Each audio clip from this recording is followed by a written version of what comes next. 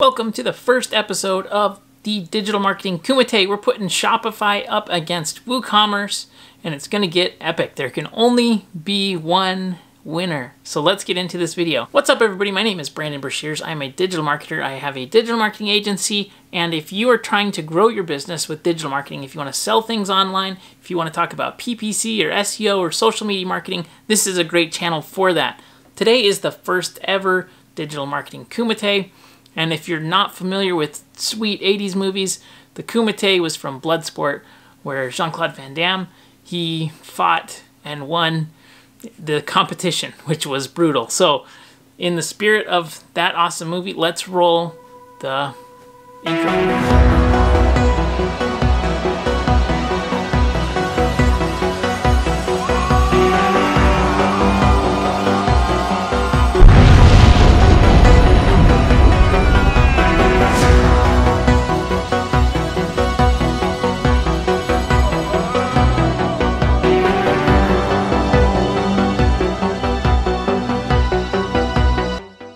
So here's the way this is going to work. We're going to have different rounds that talk about different aspects and features of both Shopify and WooCommerce.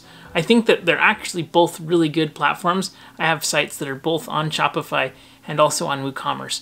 And so depending on what your end use of application, what your skill level is, that's going to determine whether or not you'll be, I think, choosing one or the other. So hopefully by the end of this video, you're going to have a clear idea of which software you should be using and which one will work best for your current situation. Now, I think that in today's atmosphere of digital marketing, Shopify is actually a lot more popular right now than WooCommerce is. Now, WooCommerce was the clear winner a few years ago in that they were kind of the only option out there. And so many businesses have WordPress as their site and things, so that's why I think it was kind of the clear winner in the past. But since Shopify has come along, a lot of things have changed. And so we're going to talk about a few things. First, we're going to go over the basics. So here's the basics. First things first, Shopify is a all done for you hosted platform. You can customize the site. You can add what are called apps for any kind of customization for like recurring billing and things like that. Shopify is more expensive on the kind of outset, where you're going to have monthly fee depending on what you're looking to do, from basic all the way up to enterprise.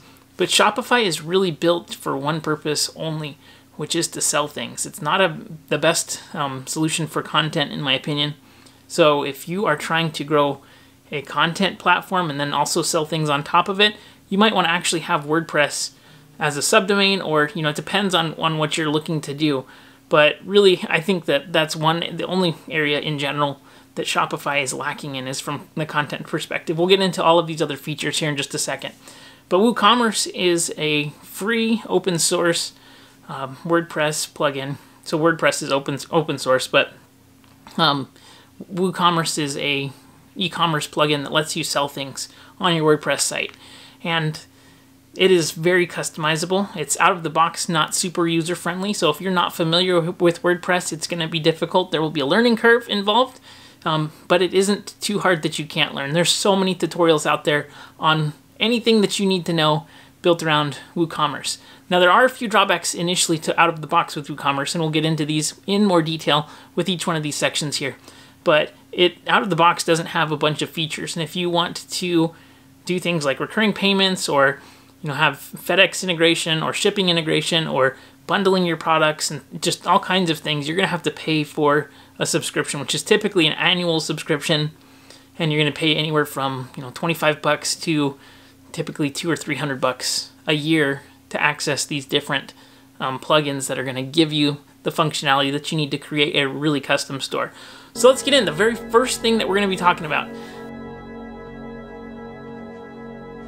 So round one is ease of use, and there are some serious differences between Shopify and WooCommerce in ease of use. Number one, Shopify is hosted for you. It's done for you. It's easy to set up out of the box. It's easy to place your pixels in. It's easy to get basically anything that you need to do, setting up discounts inside of there, setting up recurring payments, adding plugins. All of this is super easy, super seamless, and as a result, you don't have to be technical at all. So if you can build with a drag and drop builder, you can make a Shopify site. And there's tons of themes out there that you can buy to make it look custom based on what you're selling and things. And it just is set up and optimized so well. I mean, the cart checkout process is really seamless and easy to use. You place your pixel inside Shopify, and they'll automatically add standard conversion events like checkout process and initiate checkout and add to cart and all these other things. There's already cart abandoned emails in there. The analytics are easy to read and understand. And it just is an all around, it's a great platform for selling things, which typically in the past was a very complicated process. Setting up your payments through Shopify Payments is very simple. Shopify Payments partners with Stripe, so it's a reliable, easy to use payment processor. The sites look great, they load lightning quick, and you get the benefit of having a kind of done for you package. So ease of use, Shopify is great. Let's talk about WooCommerce for ease of use. Now, WordPress is an amazing platform. So many websites are hosted on WordPress, but the problem with that is that it's open source. So that being the case, you're going to have to do everything yourself, or you're going to have to hire somebody to do it. So if you're not familiar with WordPress, it is complicated and difficult. If you're not able to set up your hosting, if you're not able to do, installing your themes or customizing your themes, it's just a lot of coding, and there's a lot of things that you can customize on the site. And that being the case, there's just so many things that can go wrong. Since WordPress uses plugins, which are oftentimes open source, if you're not keeping everything up to date, that creates potential security vulnerabilities and things. I still have a WordPress site, maverickdigitalmarketing.com. My agency website is WordPress. I sell things on WooCommerce through that WordPress site, and it just takes a lot more work and a lot more time to understand how to do these things, because it's not as simple as dragging and dropping things, and you can customize the cart checkout process, and it just takes a lot more finessing and a lot more handling, in my opinion. So for that reason, I think that round number one for ease of use goes to Shopify every single time. Shopify, hands down, is the easier to use, and for novices or beginners, it really makes sense to go with Shopify. Let's talk about round two now, which is themes and flexibility. So Shopify overall has a bunch of themes that are there already. If you want somebody to code something inside of Shopify for you, make a custom installation, you're going to have to find a developer who's skilled at Shopify. It's very difficult to learn, in my opinion. I'm a digital marketer. I'm not a coder, so I'm going to make that statement right there. But for me, trying to do any kind of customization inside of Shopify is very difficult. And I think that typically you should hire a professional to do that for you. So if you want something that's completely custom, Shopify is probably not going to do it. But with all of the apps that they have, it makes it so that it's easy to make your site as custom as possible. You can add pop-ups, and you can use things like Zipify to make landing pages, and you can really find all of the tools that you need to. The only thing that I will say that is a little bit difficult is the checkout process. If you're trying to collect more information than the standard checkout process, you're going to have to buy an app to get more information and customize the fields and things like that. So the customization from the flexibility standpoint is not the best inside of Shopify. And so sometimes you'll find that it's difficult to get things to work, and it's going to have to take a kind of a weird solution to make that work. Another thing that's kind of difficult too is that if you're using Infusionsoft or other payment gateways like that, it makes it a little bit more difficult. So I would say make sure that you're just using, specifically the infrastructure inside of Shopify, like Stripe Payments or one of their payment processors, just because it makes it a lot easier to work within what they have. Now, with WooCommerce, when it comes to themes and usability, or flexibility rather, you have really the sky's the limit. So this is great, in my opinion. It just, again, you have to know how to do things inside of WordPress. But if you've already made the decision that you're going to use WordPress, it's actually not too hard to find tutorials. WordPress is really common as far as how to do things or how to code things and how to code custom things. You're not going to need to know that much, in my opinion, to fix or customize a WordPress site against, for example, customizing a Shopify site. And I know that sounds weird because it's coding and stuff, but if you have some WordPress experience, it's not very difficult to learn how to make things as custom as you'd like them to. So I think that being said, round 2 probably goes to WooCommerce, just slightly, in that it is really, really customizable and a lot more flexible, I think. And especially if you have checkout processes that are a little bit more intense, or you want more things to happen in the checkout, it makes it, a little bit easier to use WooCommerce. But I only slightly there, and Shopify is really great in that you can make it look custom, and the themes are beautiful, and they're great too. So let's talk now how products are displayed and showed inside of your WordPress theme or your Shopify site. So first off, Shopify comes great with galleries, image galleries, video galleries, and things like that. If you want to have like zoom on your products or additional features, you're gonna have to buy another app. You'll find this is a recurring theme, and that might be a barrier to entry to some people. If you want to have, a custom looking product, or if you want a different experience, it's going to cost you. Typically, the additional apps aren't super expensive, but they definitely add up, and they're always on a monthly fee. So if you're like me, you probably have 50 other web subscriptions, and you're not super excited about adding even more on top of everything. So that's just one note there. I think that the mobile optimization of Shopify is beautiful, it's wonderful, and it looks great inside of there. Now, contrast that with WooCommerce. I think WooCommerce also has great products, and it's going to depend on the theme that you're using. But for the most part, it integrates really seamlessly, especially if you're using an e-commerce enabled theme, it's going to work and look great. In all, this is really a draw. There's not really one that looks better than the other, in my opinion. And so I think that it's pretty much even here. You really have the same features and the same things that you can use in both. So it's a draw in round 3. Round 4, let's talk about payment gateways. Payment gateways are very, very important because it lets you collect money. Now, most people that I know use Stripe or Authorize.net. I use Infusionsoft Payments and Infusionsoft's payment processor for some things. So it just really depends on the business that you have, what you're looking to do. For most people, if you have Stripe, if you use Shopify Payments powered by Stripe, that works great. The fees are competitive, and it's very, very simple to use and set up. If you've ever tried to set up an Authorize.net account, it's difficult in general. It's not the easiest thing to do. So that was just my experience. I don't know if your experience was different or if they changed it recently. But the one time that I tried to set up an Authorize.net payment before Infusionsoft added their payment gateway, it was a nightmare, and I couldn't get it to work for the life of me. So things have gotten a lot more user-friendly recently, but that's to say that if you set up Shopify Payments, all you have to do is enter your bank information, your tax ID, and then you're off to the races to collect payments. It doesn't get any easier than that. So the only thing is that Shopify Payments are only available in select countries. So depending on where you are in the world, you need to make sure that Shopify Payments is actually possible for you. If that's not possible for you, then WooCommerce is a great option.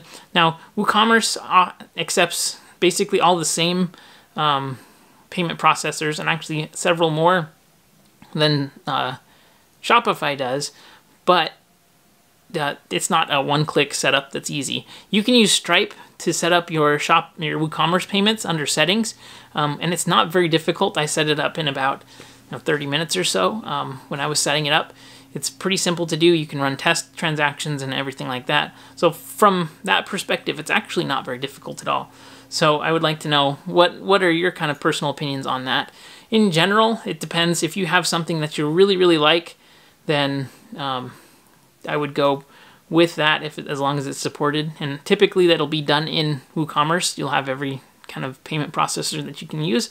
And then if you just want something that's easy, a couple clicks to get done, then Shopify is going to be the winner. So this kind of depends on you as to who will be the winner on this one. Do you have the skill level to set up a payment processor gateway, or do you not have that skill set? It's really not that difficult. All you have to do is click a couple of buttons, put in an API key and a secret API key, and then you're good to go. So you have to be the judge on this round, unfortunately. Let's talk about the checkout process. Now, the checkout process is so important because, number one, you need to have an easy-to-use checkout to, get your customers to go from, hey, I want this product, to, okay, here's how I pay. And if you have, let's start with Shopify first. Shopify is seamless. I love Shopify's cart. You can have a one-page checkout. It's very simple. It's mobile optimized. If you have PayPal integrations or Apple Pay integrations, it works seamlessly too. So it's not a difficult thing to use at all. And I think that it's great for the beginner person who doesn't want to code a custom checkout. It's the best. And so I think that just the simplicity of it. Also, it used to be that the checkout process was hosted on Shopify's server. So it would take you, and it would basically provide a gap in the pixel. You couldn't pixel that process, and then you'd end up on the confirmation. So that was kind of troubling, but that's not the case anymore. They've made it now that it's all on your domain. So now you're able to pixel the whole process, and that's huge. That would have been a disqualifier in the past, but now that that's available, it's a wonderful thing. So that being said, WooCommerce does also have single-page checkouts that you can do as add-ons, but almost all of the themes that come, they add the product to cart, and then you have to go and do additional work to find the cart, and then commence the checkout process. For that reason, you're going to get, unless you can fix that, you're going to get drops in conversion, just because you're asking your traffic to do more steps. And for me, I think Shopify is the clear winner here. In this next round, let's talk security. Security is so important. You don't want your customers to have a bad process, and you also don't want your site to be unsecured, that it could get hacked and you could lose it. Okay, so let's talk number one, Shopify. So Shopify is hosted for you. You don't have a hosting solution, and for that reason, they take care of everything. So if you're not technical, if you don't know how to keep your WordPress installation up to date, or your plugins up to date, or your latest version of PHP up to date, then this is going to be the solution for you. It is very secure.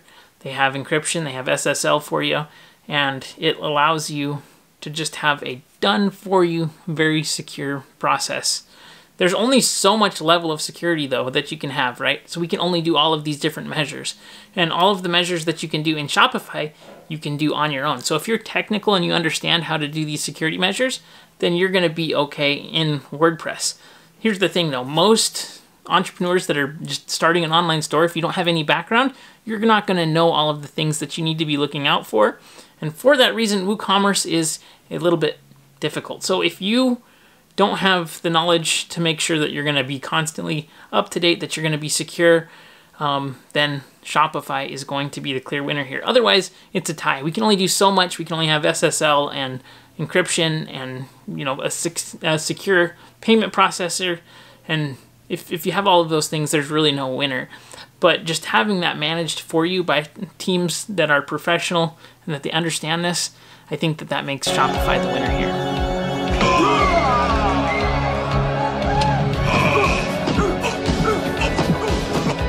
The next round, let's talk about SEO. SEO is so important because you're able to index your site and get organic traffic, which we would love to get organic traffic to our site if possible, right? You don't have to pay for traffic.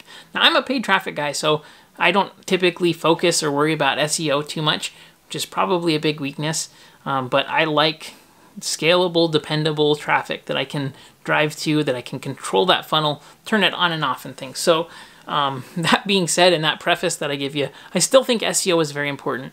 Now, Shopify doesn't have the level of detail that WordPress and WooCommerce does. And so you can't, for example, create sitemaps, and you can't do all the additional metadata editing and things that you can do inside of WordPress with like a plugin like Yoast SEO plugin, for example. So for this reason, I think from an SEO perspective, you're able to control a lot more things. And if you're good at SEO, you obviously know this. But if you're thinking about, hey, I want to get as much organic traffic as possible, I think that WooCommerce lets you squeeze more out from the SEO perspective. So this is definitely a WooCommerce win in this round. The next round, let's talk about support. This one is actually an easy no-brainer one because only one of these platforms has support. Now recently I have a Shopify Partners account and I build Shopify sites for people. And I did have a client who had a transaction that got flagged as potentially fraudulent, right? And so they were trying to get money from Shopify. They knew for certain it wasn't a fraudulent account, so they were trying to get in touch with Shopify. There is support with Shopify. You can get a phone number to call, you can chat with them. It does take some time though.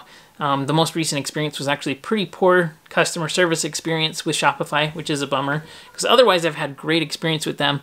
But I think that something is better than nothing. WooCommerce has no support because it's WordPress. And so you're on your own. You have, if you have hosting company, they'll support you, but that depends on the hosting. So if you want support and you're going to do WooCommerce, you're going to need to use something like Liquid Web, which has wonderful support that they can help you with. So that being said, this round of support and technical support is going to go to Shopify just because they have actual support that you can call and text and chat with and things. The next and final round that we're going to talk about is pricing. So Shopify has 3 levels that you can buy online. The first is beginner, which is $29 a month. The next is standard, which is $79 a month. And then the last is $299 a month for advanced. And I think that every business could just use the standard or basic.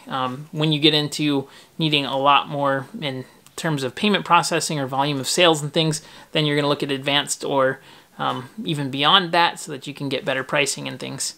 So let's talk though about WooCommerce's pricing. And WooCommerce is free to begin, but you're going to have to add things on just because the out-of-box beginner thing is not going to do it for you typically in almost every case. So you're going to have to add stuff on. It's going to depend on what you want to do.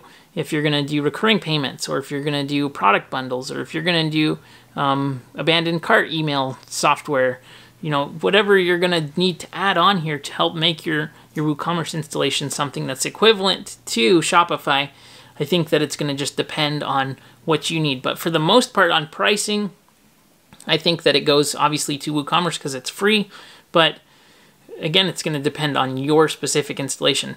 And that base Shopify pricing isn't just the base Shopify pricing. If you want to have some of these additional features too, then you're going to have to pay for those apps as well. So let's see who won and who ended up on top with this first ever digital marketing Kumite.